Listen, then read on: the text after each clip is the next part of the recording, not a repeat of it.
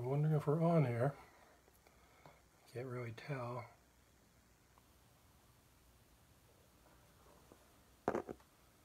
Hey Tracy, how are you? Sandy, welcome today. Diane, good morning. It's fun for me to be here. Layla, welcome. Sandy, good to see you all. Emily, hello. Maria, wow, this is fun. Honey, my wife Marilyn, hello. I'm so happy to be doing this today. Yeah, good morning everybody. Janice, how are you? Judy? Yeah, good morning. It is a good morning. It's kind of foggy out there. Just had a bird fly into our window, so it's not that foggy, so I'm not sure how that happened. But Rusty, how are you? Good morning, Maria. Yeah, good to see you guys. Well, hi Deb. Yeah, looking forward to this. So, I'm going to ask you two questions while we wait for more people to come into the room. I've been thinking of these myself throughout the past several weeks, trying to kind of unfocus on what's going on and try to think of some, some things about where I am inside related to it. Hi, Christy. Life has changed so radically for all of us over the past several weeks, and I'd be very interested, you guys just giving me some feedback here. And I've asked myself this question: what do you miss about life pre-pandemic? What do you miss about life before all this happened? I think one of the things I miss a lot is hugs, greeting people with hugs. Handshakes, not so much, but I like the hugs. I miss having a meal without worrying about doing dishes afterwards. Remember restaurants? I miss that. Yeah, hugs, a lot of hugs there. I miss touching my face. I'm always like, don't do it. But anybody else? Can you think of what you miss about life before all this happened? Yeah, I think hugs is a big one. So we're going to be standing in line for hugs when we finally get back to our meeting on Sunday together at the building. So, and the other question is, it might be a little bit more difficult to think about, is what do you like about this quarantine? Like, can you find anything in this quarantine that you can say, well, I kind of like this? For instance, I like still being able to go to church even though it's online. I mean, I love that. Most people are doing this online church, but I love the fact that we're doing it. And the people that are putting all this together technically and doing the worship and the talks and the small groups, the small group leaders and these devotions, everybody's doing such a great job.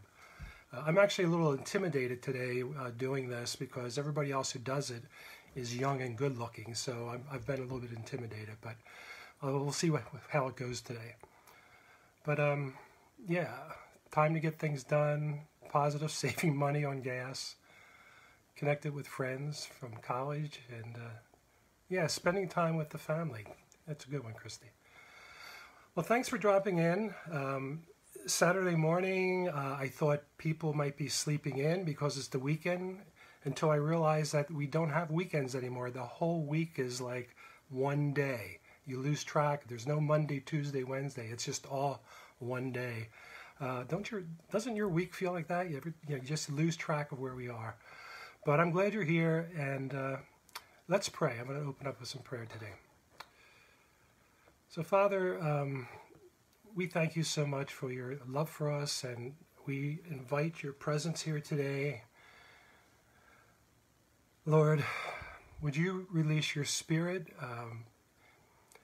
in each one of us today to draw something out of your word and just being together in this experience, Lord. We thank you for a new day, and we just dedicate this day to you and ask that you would just show us today something more of who you are and what you've done for us, and how to be kind to those around us. In Jesus' name, amen. Okay, so I thought I'd share a few things about, how Marilyn and I are doing, how we're doing through this, just kind of catch you up. Being retired, there's not a lot different. There's not a lot that has changed around our home, except that virus thing outside. We're kind of doing the same things we were doing beforehand, but just maybe more of them and maybe a few different things. I'm painting. Painting really helps me just to focus on something else, and I just love it. I just finished 2 paintings were commissioned by Jeremy and Tracy, and I love doing those, and I just dropped those off this week. And Marilyn is making masks. I think she's made up to 350 masks, and she's just, I think that's awesome. She's just doing such a great job and giving those masks to some of you working in care facilities, and she takes some over to the nursing home where her aunt is, and gets them out to nurses. And so that's what we're doing, spending our time together. And I just wanted to talk a little bit about how I'm doing inside too, which is different than what we're doing. It's how I'm doing inside. How's my soul? And I just want to share that, like everybody else, I have fear going on. There are times when if I think about things too much, I feel a little bit depressed. I have moments where I have these micro freakouts, so I see something on the news or something happens around the house and there's this pent up tension that's there, and I just have this micro freakout. For instance, you can only hear so many times, the highest risk people are those 65 and older and who have underlying conditions. You hear that the 500th time and it freaks you out. It's like, okay, I get it. So that's one of it. I'm hoping that the fact that I don't have many gray hairs will kind of lower my risk a little bit. But the statistics worry me. I think for me, more practically, is the thing I worry about most is doing something as simple as going to the grocery store. I really have to work through worry when I go out, because we're pent up, we're holed up here at our home. We don't go anywhere except to shop for groceries. It's scary being out there with people these days. I mean, you go to the store and everybody's kind of walking around with a mask on, and it makes everybody kind of look the same, and that's kind of weird. And there's all these weird rules. You have to social distance. You've got to keep 6 feet between people when you go there. And, they have one-way aisles, which I guess is good to help you do that. Recently, we went to the Giant store, and we get to go with the senior hours, 6 a.m. to 7. And we're wearing our mask and, walking the cart down the aisle. And I would look when I get to the end of the aisle, right and left, to make sure nobody was coming at the end of the aisle, was going to come close to me. And they finally put arrows down on the floor, which is a good thing. And I was standing in front of one of the arrows, and the arrows was pointing toward me. And I was waiting for Marilyn to come down the aisle. I was just standing there. And this employee guy, who was evidently enlisted to police the cart traffic going down the aisles, he just kind of walks up to me, 2 feet close. He looks at me, he points at the arrow, and he goes, and I said, I'm just standing here waiting for my wife, and you're too close to me. And now I said that with a smile, but he didn't see it because I had a mask on. But, I fight worry. I'm a worrier. It's part of the way I was made. I mean, I was born, and a doctor said to my mom, he looks worried. Marilyn's of Norwegian stock. She's got Viking blood in her. Vikings don't worry about anything. I've got Italian in me. I worry about the pasta, al dente. Don't cook the pasta too long. But I think most of us worry. about life these days. We have anxiety, we have a degree of fear, and we really need to manage that worry in our life, or we're going to wind up with hypertension. You worry too much and you start feeling this depression, a sadness builds up, and of course the anxiety. Jesus has something to say to us about worry. And if you have your device or your Bible nearby, turn to Matthew chapter 6. Matthew chapter 6. This is, of course, the Sermon on the Mount, and Jesus has been talking to his followers, his disciples, and many others about many important things related to life in the kingdom of God. And in chapter 6, this verse here is going to be kind of our focus verse with another one I'll get to in a minute.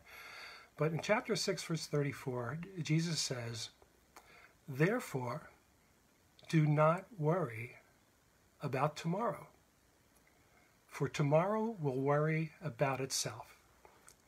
Each day has enough trouble of its own." So Jesus says, don't worry. And thank you all for coming. Thanks for tuning in. That's the point for today. No, don't go anywhere. Jesus says, don't worry. Let's read it again. "Therefore, do not worry about tomorrow, for tomorrow will worry about itself. Each day has enough trouble of its own." Now, I like here how Jesus confirms that there will be trouble in our lives. Each day will have trouble of its own. You agree with Jesus? You believe and think that there's going to be trouble in our lives? I mean, if you agree with that, just throw up a thumbs up or something so I know you're listening. Throw me a thumbs up if you agree that there's going to be trouble in life. If you really agree, give me a heart. Somebody. Is anybody awake? Thank you. Jesus says, don't, okay, maybe there's a delay here. There you go. There's a lot of worriers out there. No, we're agreeing that there's trouble. Jesus says, don't worry about tomorrow's trouble. But you know what? That is easier to say, but harder to do. And as I said, I am fighting worry in this season. I worry about tomorrow. I worry about, will things ever be normal again? I mean, we're all talking about the new normal. No thanks. The old normal, I was satisfied with that. I don't want the new normal. Now, that word worry means an anxiousness about the future. Don't have an anxiousness about the future. The future of, will I be okay? Will God take care of my needs? Jesus says, don't worry. I mean, how do you do that when trouble is all around?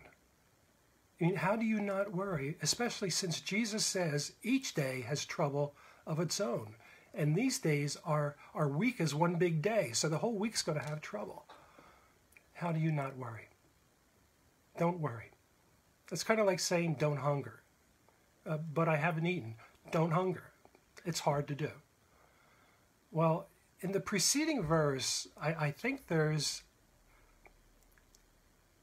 a secret that Jesus tells us about how to manage worry in our lives. Verse 33. He says, "But seek first his kingdom and his righteousness, and all these things will be given to you as well." Seek first his kingdom and his righteousness, and all these things will be given to you as well. And then he goes into the verse we just read. Therefore, do not worry. Now, all these things contextually here, he's telling everyone, God will meet your needs. God cares about you. He says specifically, don't worry about your life, what you're going to eat or drink, and don't worry about your body, what you will wear. But how many know God cares more about things in our lives than food and clothes? God cares about our sense of feeling, safe It's hard to feel safe these days. God cares about our health. That's a big one. He cares about our physical health and our emotions and our spiritual health. And all those three things intermingle. We get emotionally down, it affects our physical, and the physical is going to affect the spiritual. But Jesus says, seek first God's kingdom and his righteousness. So he's saying, don't worry, seek. Don't worry, seek. Here's another translation that kind of puts this together. It says, but more than anything else, put God's work first and do what he wants. Then the other things will be yours as well. And I think Jesus is saying, if I seek first his kingdom and righteousness, somehow, some way, through the presence and power of the Spirit, that's going to help me to get on top of worry. If I seek these things first, worry is going to take a secondary or a third place in my life. Now, I want to suggest to you what seeking first his kingdom and righteousness means. Seek first his kingdom. Think of this. Seek first what he wants to do through you out towards others. See, Jesus' kingdom is his rule and reign. He rules and reigns with authority and power. And in Scripture it tells us he gave authority to his disciples. Why did he give them that authority? So that Jesus could further his kingdom through them, so that they could, in his power and in his authority, serve people and heal people and help people. So seek first his kingdom. Seek first what he wants to do through you. And then seek first his righteousness. When you think about that, think about seeking first what he wants to do in you, in your soul. That word righteousness was a scary word to me because I felt like I never had any. I didn't have much righteousness in my life. And then I discovered through Scripture that Jesus made me righteous the day he came into my life. And that when God looks at me, he sees the righteousness of Christ through what Christ accomplished on the cross. And now he is working that righteousness, God's rightness, through my life and into my life. So seek first what he wants to do in you, in your soul. How's your soul? The secret of overcoming worry is being intentional about seeking what God wants to do through you and what God wants to do in you. That translation, the Message, puts it all this way. Give your entire attention to what God is doing right now, through you and in you, and don't get worked up about what may or may not happen tomorrow. God will help you deal with whatever hard things come up when the time comes. I love that. I believe all of us, every one of us, wants to get out of this trouble we are presently in. We want this pandemic to be over. We want this virus to leave. I mean, life just feels eerie. It feels weird these days.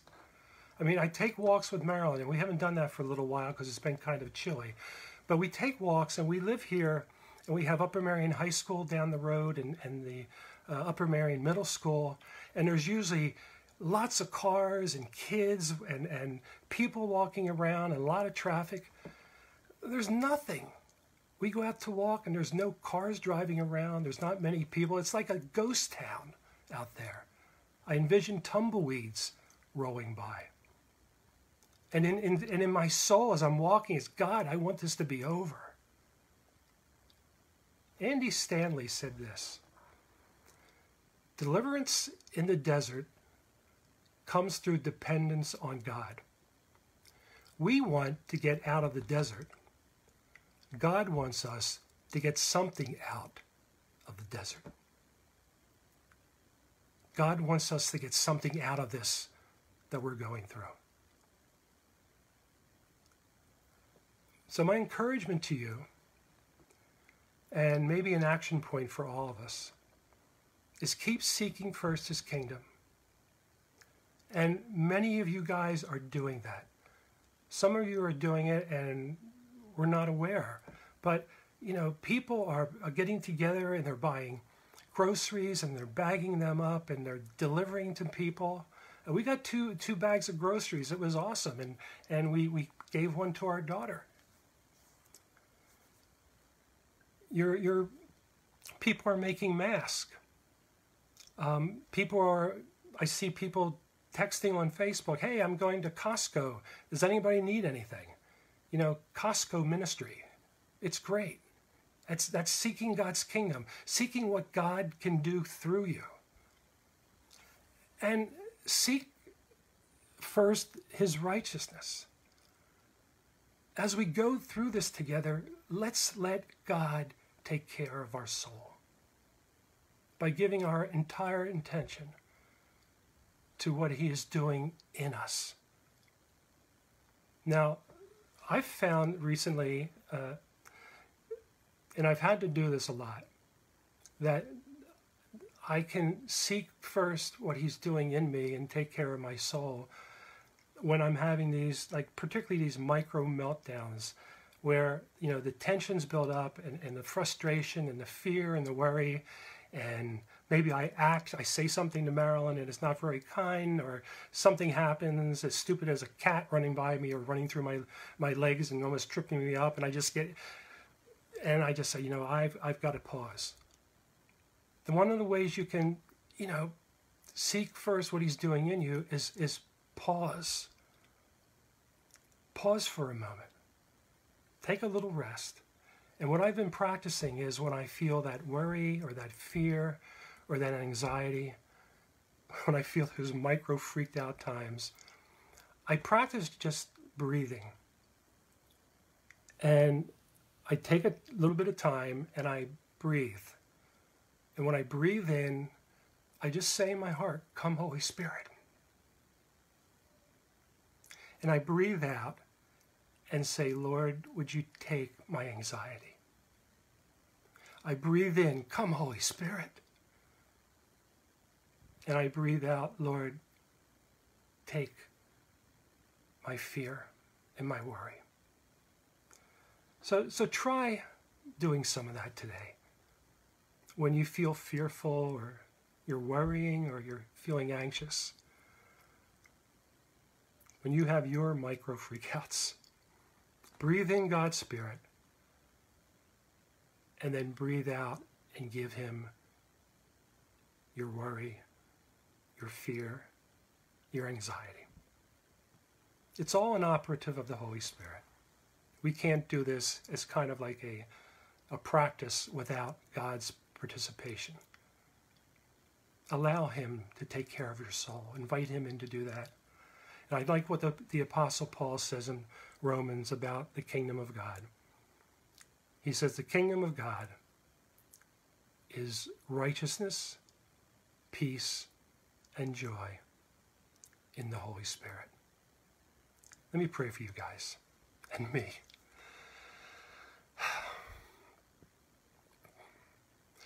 Lord, we thank you for the truth that we find in your word.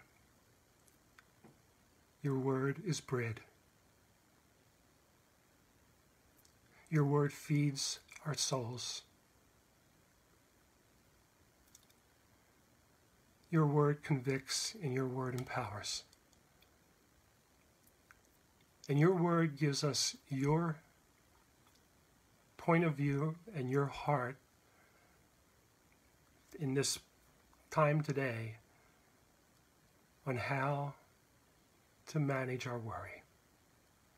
Holy Spirit, would you empower us to seek first what you want to do through us, your kingdom, and to seek first what you want to do in us, in our soul.